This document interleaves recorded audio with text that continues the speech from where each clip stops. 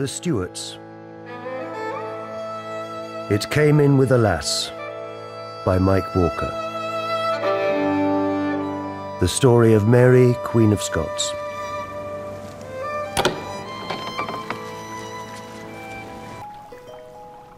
Who she was? You want to know who she was? Well, many men and women do, but few enough know as well as I know.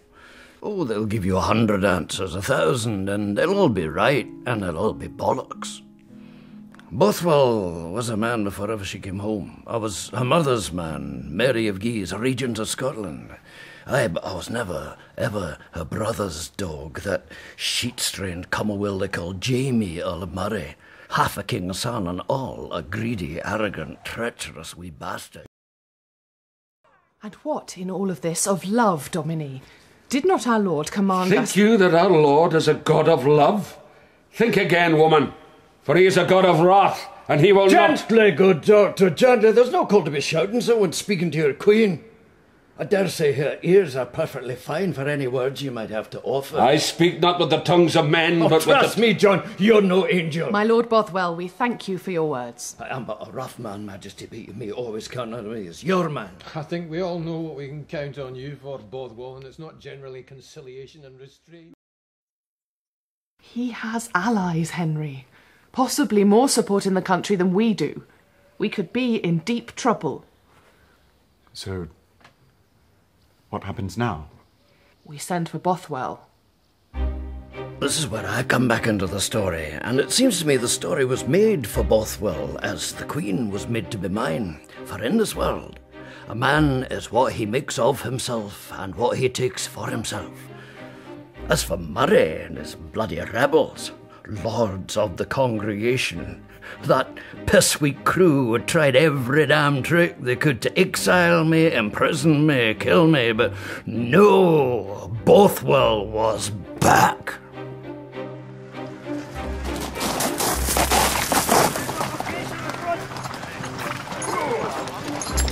My lord, well met. I came as fast as I could, Majesty. Sire, I gave you joy in the morning. I thank you, sir. Your journey? The bloody English did their best to stop me getting here, at your brother's request. Paid the pirate Wilson to waylay my ship. We got through anyway, and we'll get through now, Majesty, with you at the head of your army, with a pistol in every hand. And I'll shoot if I must. You inspire the matter. Leave the shooting to me.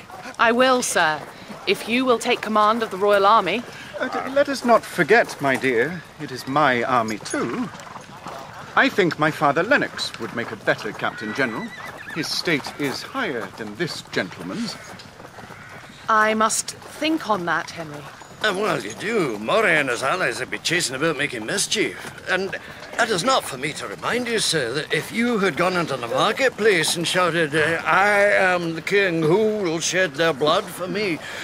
You might have got an idiot boy and a stray dog, but not much more. Bothwell! You will take that back. I say you will, sir. Then I will. Forgive me, sire. Very well.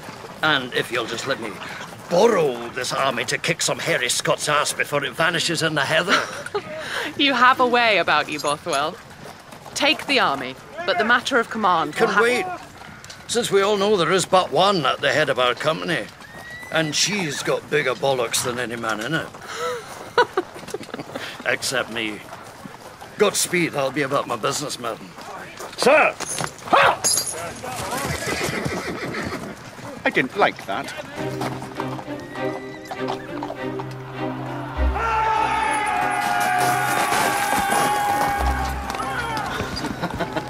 Where are they, my lord? Where is our enemy? You promised us a victory today. Where is it, eh? Bothwell, what is this? Nothing. It is nothing. The great Earl has given us... Victory! We have the field. The enemy is fled. How so? The lords of congregation have slipped across the border. They had no stomach for a fight. They knew they would lose, and in doing so, have lost their war. There will be no republic in Scotland this day. It will be as God intended. A queen on the throne. Then there is work to be done. See, all are rewarded. David! David, I need your hand. At your command, Majesty. Some war? some victory. No one regrets it more than I, sir. A victory without blood is like taking a woman without a fight. Oh, I wouldn't know. I've never had to take a woman. They're quite happy to give themselves. That's just as well. What does that mean? Whatever you take it to mean. You think well of yourself? Have a care. I can call on a dozen knights to have you taken. Oh, is that how you do with the ladies? That's enough, Bothwell. Oh, what? You don't even have the balls to see off wee Davy Rizzio. What are you saying? I'm saying your wife has kicked you out of bed, and your own father Lennox has left the court because you're such a whoremongering, pox-ridden, wine-sodden apology for a man. You're not even a proper king. You're just your wife's hand puppet. I wish you joy of your victory, Majesty. You'll excuse me. I have a man's work to do.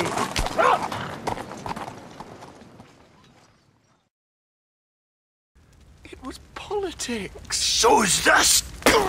You wee English sons. Politics, Scottish style.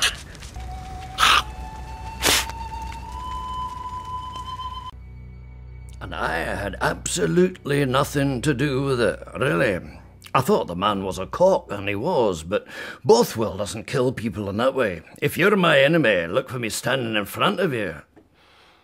No, that was Murray's work.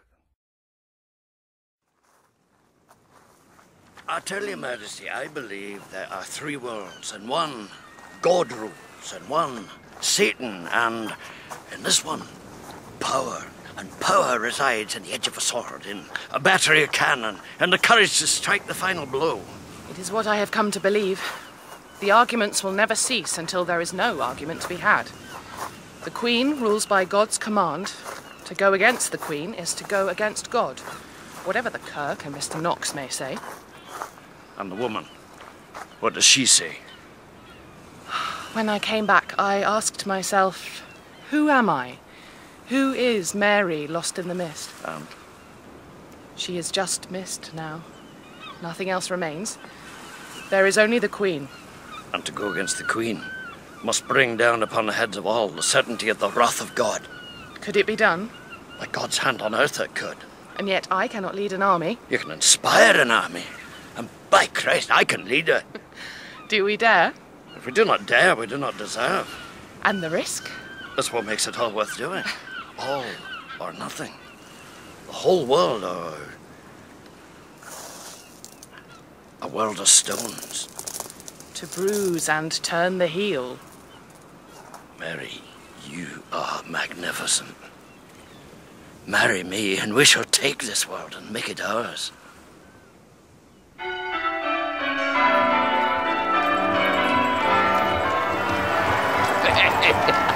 Oh, by God, they love us! They do, for now.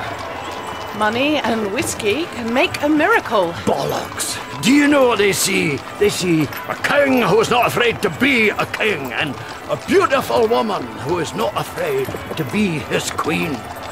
They see us here proud, no excuses, we are what we are.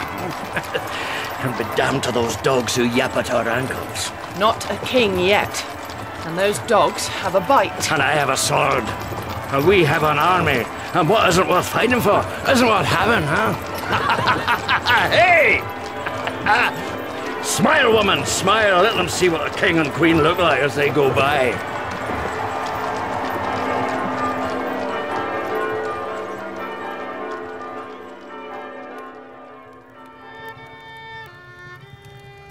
Mary, if you're a beauty in your clothes, unwrapped, you're a goddess.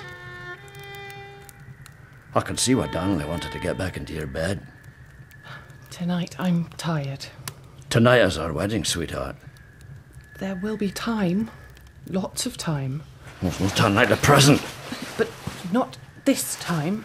And I say yes. This time, no.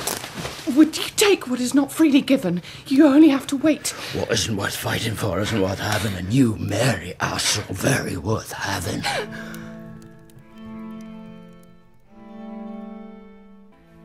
She would never forgive him for what he took unbidden. But in his way, in his time, he was a splendid bastard of a man. Madam! How do we stand? In this mist, we don't know. They could be a mile distant, 50 yards. There was a mist on the day I came back to this country. We could not land. Well, today we cannot fight.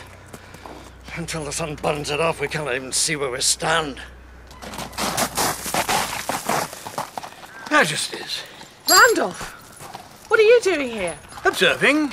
No more. I hope you find it entertaining. I never find pointless killing entertaining, my lord.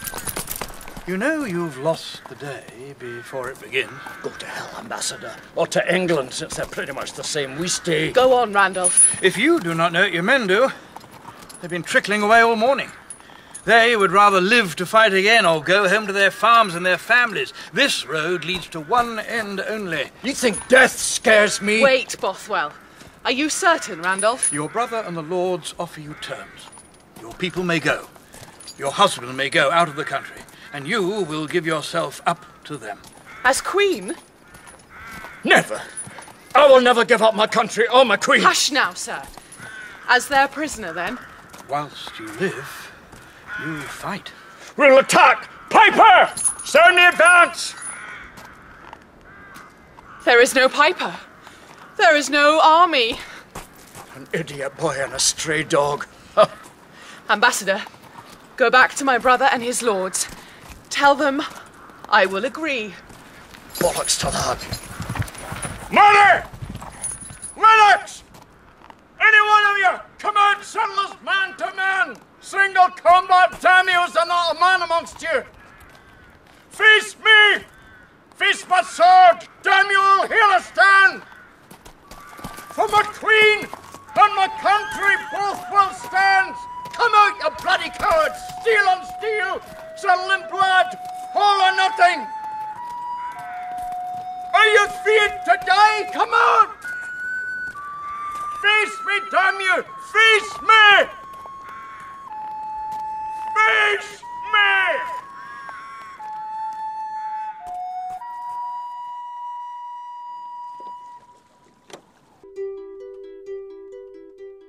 In It Came In With a Lass by Mike Walker. Mary was played by Jeany Spark, John Knox by Brian Cox, Darnley, Tom Myson, Bothwell, Michael Bertenshaw, and Murray by John Mackay.